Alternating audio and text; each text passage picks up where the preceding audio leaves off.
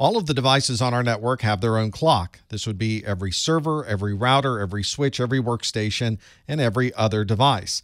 There's usually log files, authentication details, anything dealing with logging of information is all using the date and time that is gathered from this clock information. So having this synchronized across all of these devices is very important. That would allow you to compare log files across multiple devices to track exactly what's going on in your environment.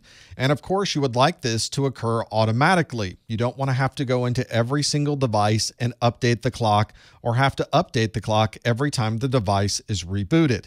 Fortunately, we're able to do this using NTP, or the Network Time Protocol.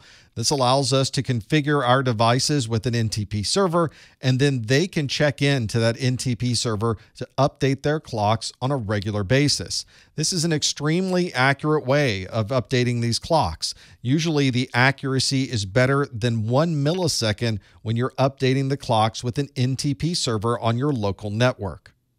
If you're configuring NTP on your network, you may want to have an internal NTP server. This is a server that is in charge of the clock for all of the devices that need to get updates. And as an NTP server, it does not modify its own time. An NTP client is a device that will request these times from the NTP server and then update their clocks accordingly. Sometimes a device can be both an NTP client and an NTP server, so it can update its time based on the time that may be available on a more accurate NTP server, and then it can provide those updates to other NTP clients on your network. If you're planning to configure this on your network, then you need to decide what devices will be NTP clients, which will be NTP servers, and which devices may be both an NTP client and an NTP server. We can associate a value with an NTP server that designates how far it is away from the original time source. We call these stratum layers in NTP. That's because the original reference clock would be stratum 0. This might be an atomic clock or a GPS clock that you've configured.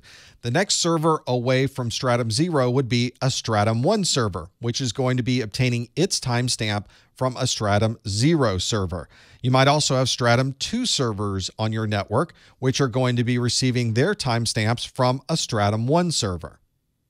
On your client workstations, you generally would configure your NTP client, which may specify an IP address or the domain name of a particular NTP server. And if this is inside of your network, you may want to specify your own internal IP addresses. You can also use multiple NTP servers just in case one of those is not available.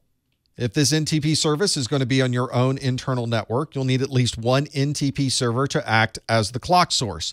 You'll also specify in the configuration of that NTP server what stratum this device happens to be. So if a client has the choice of synchronizing itself with an NTP server that has a stratum level of 2 and another NTP server that has a stratum level of 1, it will choose to synchronize itself with the server that has the lower stratum number or the stratum level 1.